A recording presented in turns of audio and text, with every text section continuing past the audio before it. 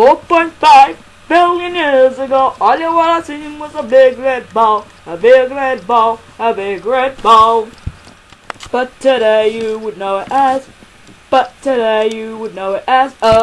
no land, no sea, but most of all, no atmosphere for you and me.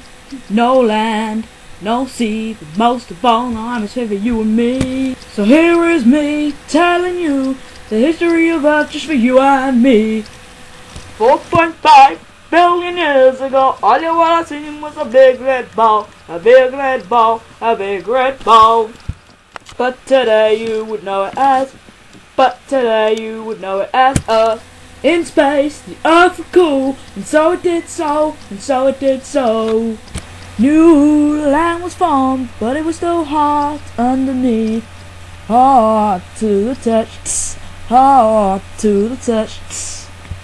4.5 billion years ago, all you wanna see was a big red ball, a big red ball, a big red ball.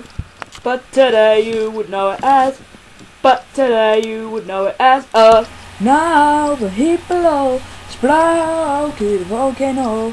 4.5 billion years ago, all you wanna see was a big red ball, a big red ball, a big red ball. But today you would know it as, Earth.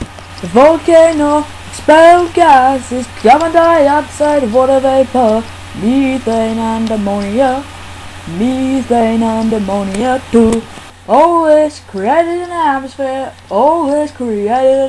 but not as we know it to be today, 4.5 billion years ago, all you wanna see was a big red ball, a big red ball, a big red ball. But today you would know it as, Earth. Steadily cooling water formed.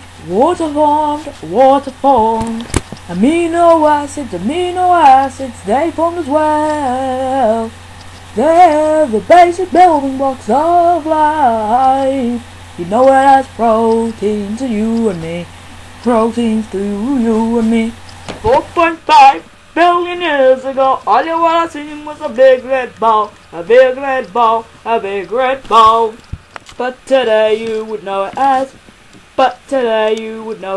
Earth. From this, the first parts came, and they photosynthesized and died.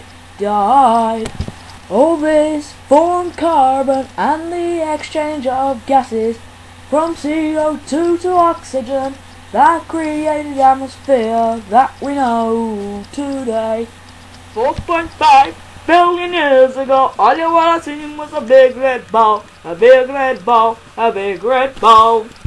But today you would know it as, Earth.